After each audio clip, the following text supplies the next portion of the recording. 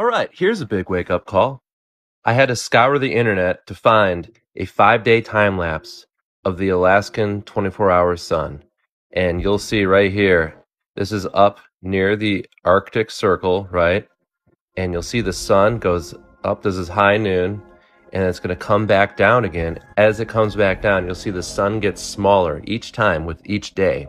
So we've already witnessed a few days here, and it comes back around. Here's high noon, and then the sun's going to come back down and set, almost set. It's just simply moving far away and getting smaller. And here it comes back around. It's circling. And that's another day. You can see the days pass, and the sun is local. It is simply just circling above. It's not 93 million miles away. It is not in outer space. In fact, none of the stars or planets or any of this stuff is in outer space. It's all in a closed environment. It's all part of the firmament. The stars and the planets, whatever, are simply lights, the luminaries.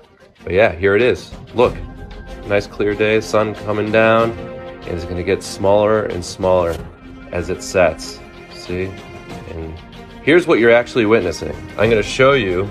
This is from the FE Clock app. This is Alaska. And look, the sun is just simply moving around in a circle, and it never really gets dark in Alaska in this model. The flat Earth model is what's up. It matches the Bible, and it matches our observation and our feeling. You guys aren't spinning through the galaxy.